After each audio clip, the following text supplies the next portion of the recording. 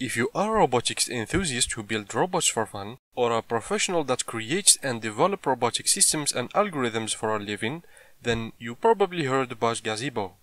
GAZEBO is a well-known robotics simulation tool that provides a robust physics engine with a high-quality programmatic and graphical interfaces.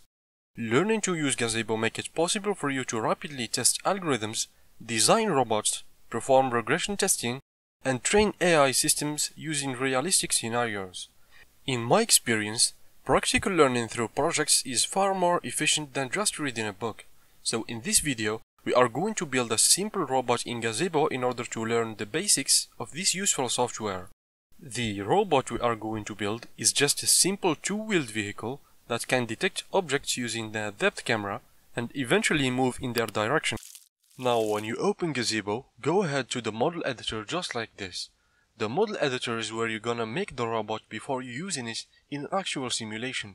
And by the way, this tutorial is available in GAZEBO official site, so you can check it out afterwards.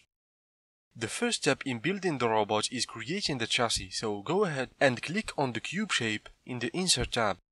A cube will be attached to your cursor, so place it wherever you want and release it by a left click. Press S to switch to the scaling tool and scale the cube roughly to this shape. Make sure the length is somewhat around 2 meters. You can approximate this by comparing it to the 1 by 1 meters grid square on the floor. Please make sure to save the model since some GAZEBO distributions may be glitching and exit without any warning. So to avoid losing your work, save the model by pressing Ctrl S once in a while. If you double click on any shape in GAZEBO, a link inspector window will be appearing, allowing you to change the object properties.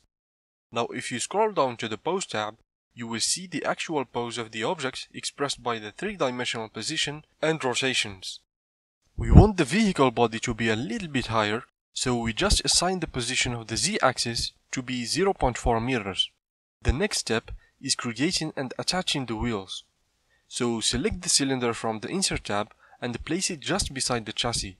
We need to rotate the cylinder sideways, so open the link inspector and assign a rotation of 180 degrees around the x-axis.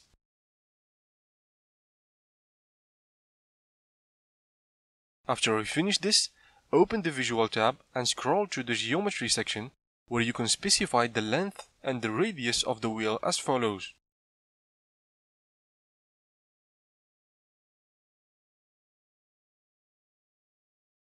If you left-click outside the text field, you will notice that the wheel appearance has changed, but the collision parameters are still the same.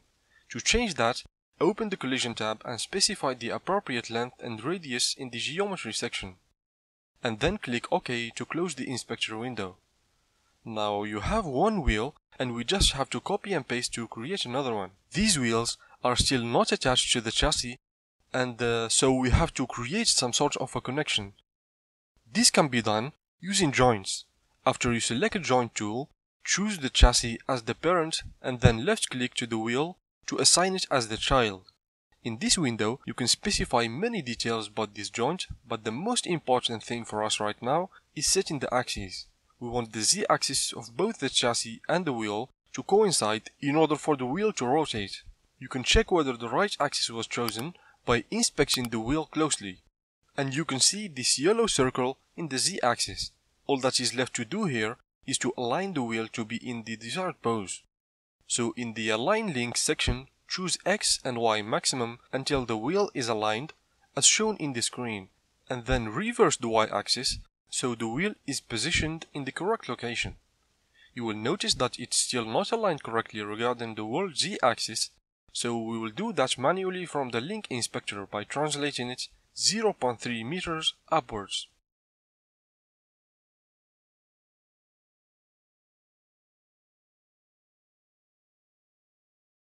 The same thing is done to the other wheel, but this time we choose the Y minimum in the alignment, and of course the inverse have to be checked.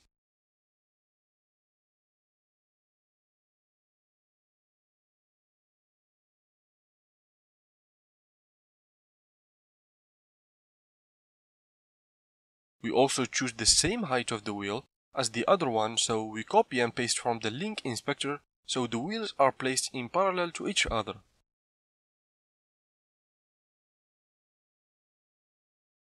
this robot will not move properly with just 2 wheels. We need an additional caster wheel to be placed in the back. So we grab a sphere and resize it to have 0.2 meters radius in the visual and the collision tabs, and as we did with the front wheels, we create a joint, but this time we have to change the joint type.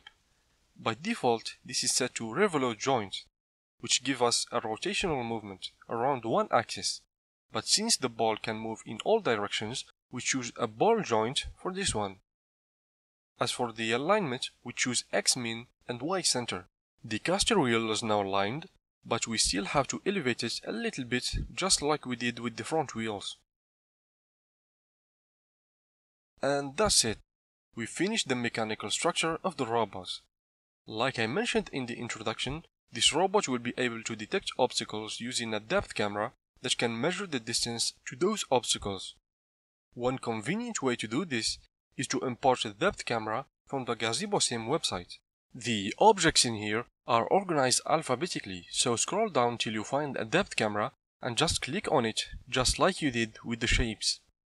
Wait a minute till the import is done and press T to translate the camera just on top of the robot.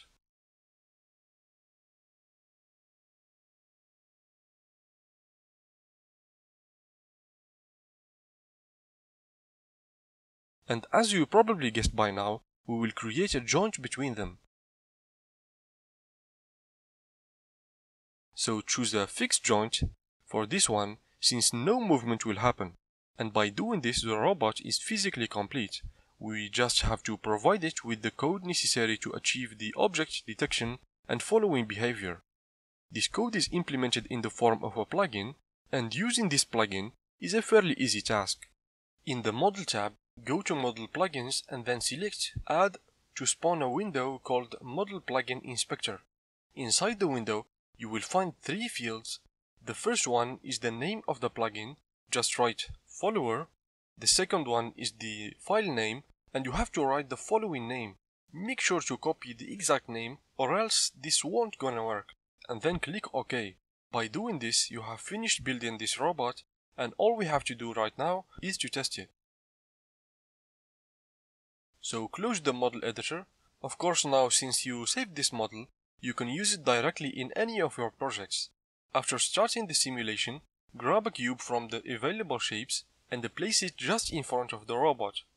And you will notice that the robot is moving towards that cube.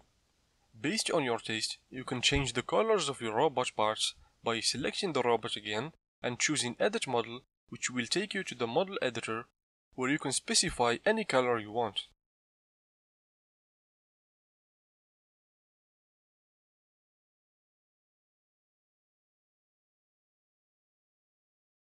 You have a full function robot now, and in the future I'll go through how you can manually control your robot.